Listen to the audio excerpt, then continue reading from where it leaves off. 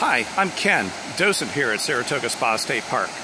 Join me as we explore Geyser Spring, one of our cold water carbonated mineral springs, the only such waters east of the Rocky Mountains.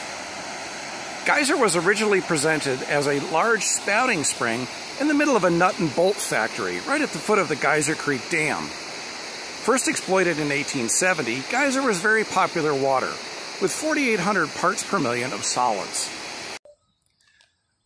Geyser Spring was purchased by the state in 1911 and replumbed and piped to a granite fountain near the park's trolley stop on the Schenectady and Hudson Valley Railroad.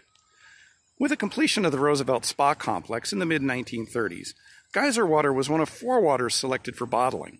It was noted for its mild taste and high content of calcium, and was sold until the bottling plant closed in 1970.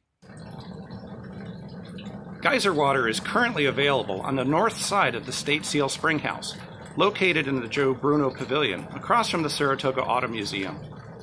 While all the mineral springs here at Saratoga Spa State Park come from the ground at 55 degrees, Geyser water does see seasonal temperature fluctuations. Since Geyser water is piped approximately a quarter mile from its source, it tends to be warmer in the summer and cooler in the winter. This does not distract from the refreshing taste or the unique content of the minerals in the water.